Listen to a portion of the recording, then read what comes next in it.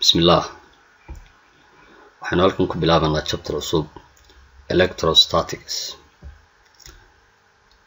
Okay, casharka koobaad wuxuu noqon doonaa hadii la yiraahdo charge.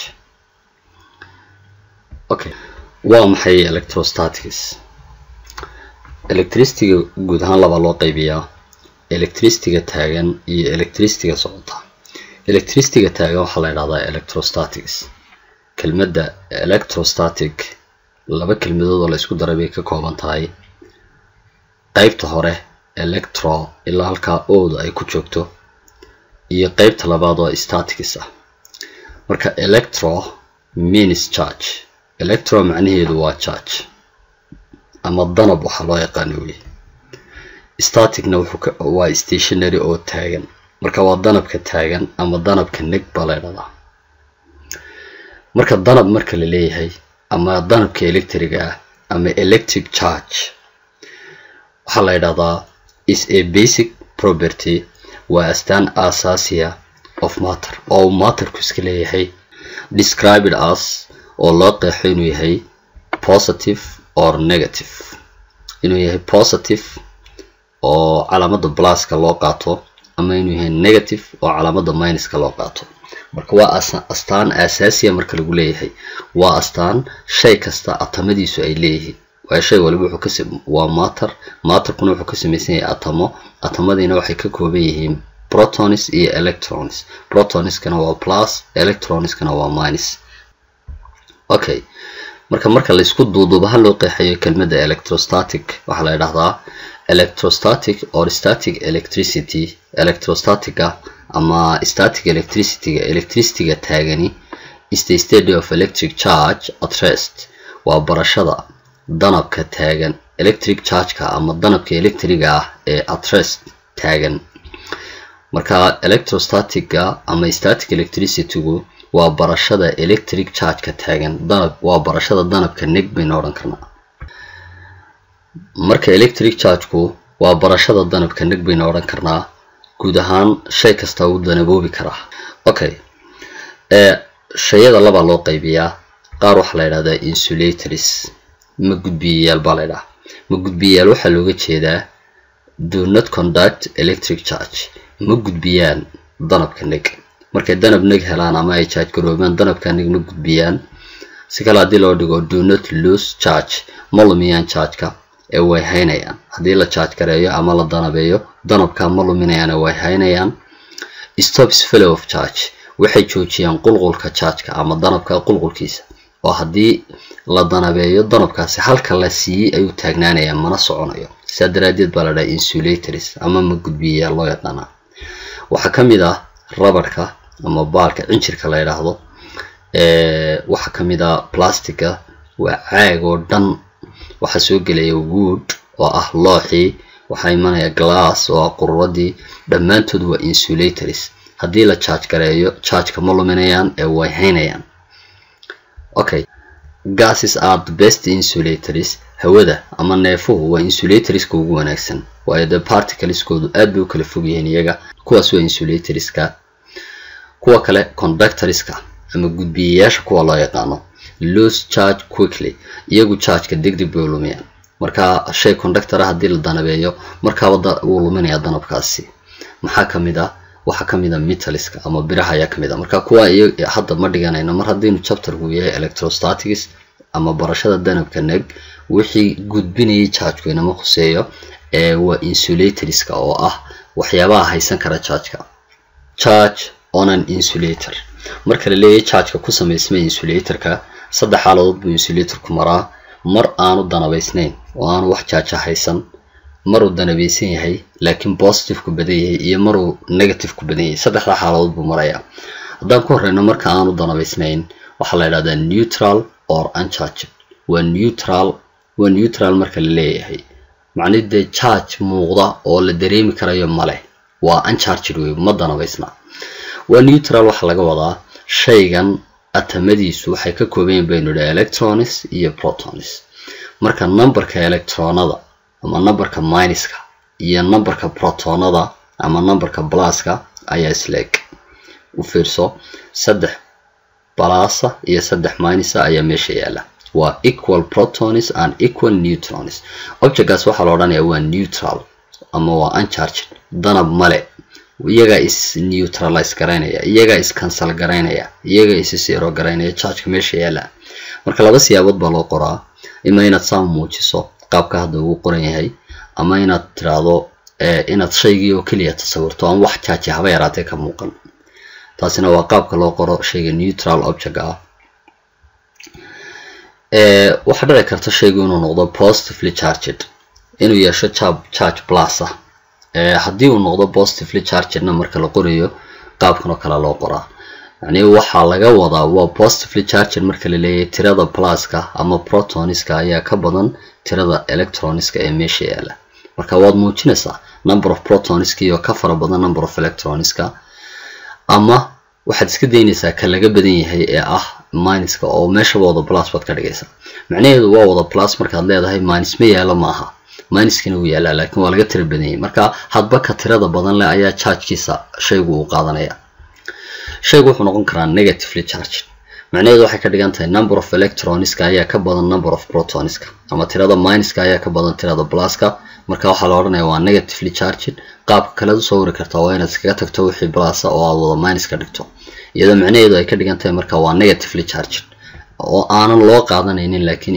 in meesha aanu plus ooline pluska wuu yaalaa laakiin maadaama laga tira badan yahay ka tirada badan la ayuu ku charge gadaysan yahay objectkaasi kaasana wada muujin kartaa haddii kale labadooda muujin kartaa sa labada sawir ka muuqata marka objectku saddexda xaaladood buu noqdaa waa neutral oo tirada electrons iyo protons is leeyihiin waa positively charged oo tirada plus ay ka badan tahay minuska waa negatively charged oo negative ku ka badan yahay pluska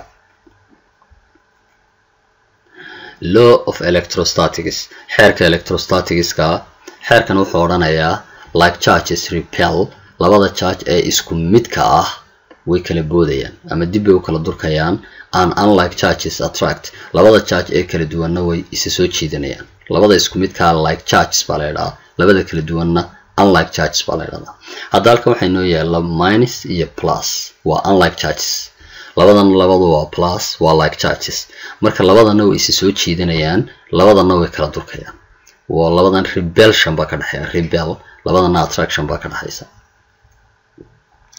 haddii object neutral loo soo dhaweeyo mid charge garaysan way isa soo jiidanayaan kana waa neutral kana waa charged attraction baa marka labada ka dhaxaysa okay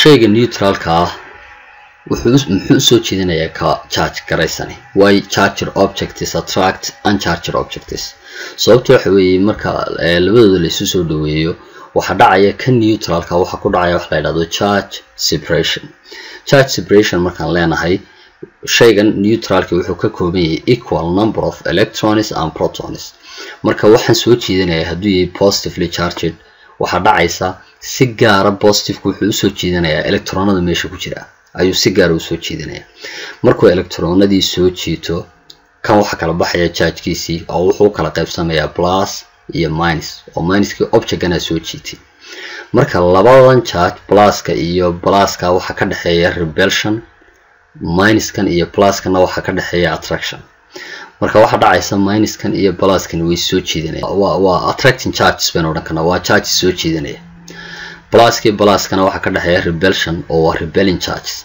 haddaba attracting chargeska ayaa isaga dhow repelling chargeska marka sidaa daraadeed xoogga u dhaxeeya attracting chargeska ayaa ka awood badanaya xoogga u dhaxeeya repelling charges ama charge kala boodaya taasina waxay keenaysaa in labada charge ay soo jiidanayaan maadaama ay ka awood badan yihiin labada kala boodaya labada charge ay soo jiidanayaan ay soo jiitaan objectgan la saal ugu soo jiiso marka waxaan leenahay opposite charges attract chargeska isku opposite way soo jiitaan oo hadda waa pluska iyo minuskaas attracting charges are closer than repelling ones chargeska soo jiidanaya baa isaga dhow kuwa kala boodaya taasina waxay keenaysaa marka objectgii labadii object attraction ka dhaxeeya ama ay soo jiitaan only electrons move waxaan dhaqaaqa sameynaya waa electronada marka markuu kan electron ka tago waxa badan ee matalan tiradiisa plusku ka badato tirada minuska wuxuu noqday in leenahay positively charged sababtoo ah dee lost electron lumiyey kan electronadu ay u tegeenna had iyo jeer waxaan leenahay wuxuu noqonayaa negatively charged oo haddaad u fiirsato tirada minuska ayaa ka badatay tirada pluska waayo waxa weeyaan waa gained electrons wuxuu soo qaatay electron marka waxaan sababaya objectku inuu charge noqdo ama waa inuu electron lumiyo ama waa inuu electron soo qaato shaygii electron lumiyana wuxuu noqonayaa positively charged kii electron soo qaatana wuxuu noqonayaa negatively charged waxa la luminayo ee ama la soo qaadanayana waa electronada su'aal baa hadaba la isweydiin karaa haddii laba shay la isku xoqo labadan shay waa kan midna electron qaadanaya midna waa electron luminayo why maxaa keenay inuu kana electroniska lumiyo ka kalena waa electron qaato maxaa dhalin karaa okay sabab baa jirta sababtaasna waxa la yiraahdaa electron affinity baa la yiraahdaa electron affinity-gu waa tendency of an object to gain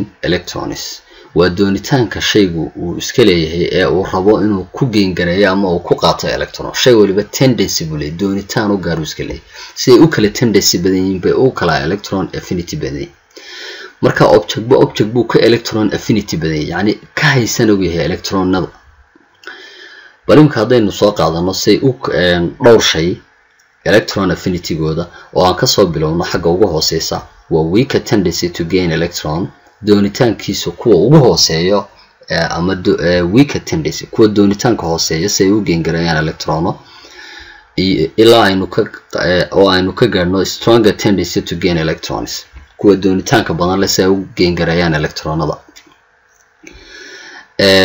shayada halkan aan ku qorayno waxaan ka bilaabaynaa siday u kala tendency yihiin siday u kala doonis badan yihiin electronada waxa ugu horeeya glass human hair ama timaha bini'aadamka nylon maryaha khafiifka ah ee matalan sida marakaneecada oo kale iyo wool oo dhogorta xayawaanada ah siday u kala xigaan midig ayay u kala electron affinity badan yihiin marka iminka matalan glass iyo human hair haddii la isku xoqo waxa electron tendency badan human hair marka sidaa daraadeed glassku electrono luminaya electronada waxa qaadanaya human hair baa qaadanaya haddii la isku xoqo human hair iyo nylon waxa electrono luminaya human hair waxa electronada qaadanaya nylonka haddii la isku xoqo nylon iyo wool waxa electronada luminaya nylonka waxa qaadanaya wool marka waxa ugu hadda inta halkan inoo taalo waxa ugu electron affinity badan waa wool marka siday midig u kala xigaan bay u kala electron affinity badan yihiin haddii maanta la isku xoqo wool iyo human hair waxa de electron luminaya human hair electronadina waxa qaadanaya wool marka sida ay midig u kala xigaan bay u kala electron affinity badan yihiin midba ku ka electron affinity badan yahay haddii lagu xoqo uu ka qaadan og yahay electronada ka kalena electronada luminaya ee laga electron affinity badan yahay okay exercise waxaad isku dayaysaa adigu intaad controlsho videoga oo aad xakiso inaad su'aasha si degan uga jawaabto jawaabta saxda dooro kolba su'aasha ku xigtana u soco isla markaana videoga xagga ugu dambaysa waxa kuugu yaala jawaabihii oo dhameystiran